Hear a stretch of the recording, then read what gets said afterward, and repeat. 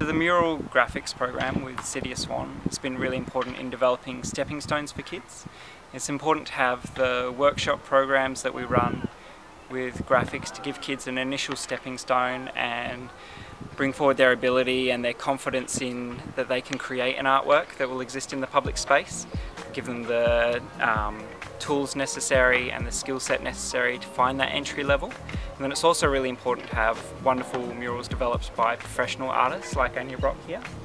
And this helps the kids, rather than just have the entry level stuff and that becomes the benchmark, we then give them a higher benchmark that they can achieve to.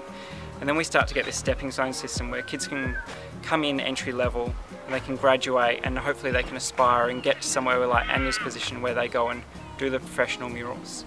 And then by that we start to create a creative community and a creative hub, and we get to develop culture within our own people. So rather than flying someone from interstate or something, we get to use people within the Ellenbrook community, and we have our own culture that grows from the inside, and we get more of a localised theme that comes out.